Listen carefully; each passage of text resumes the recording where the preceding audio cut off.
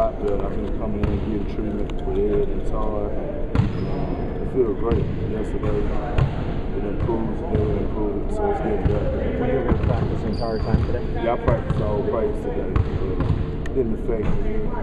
You know, it's still pain there, but you know, it's nothing serious. It was sore in the last game, wasn't it?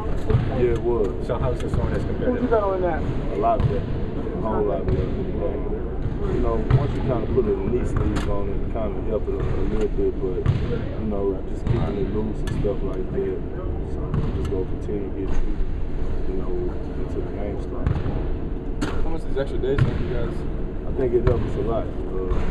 Guys who need rest. With Kevin, with his whatever injury he got.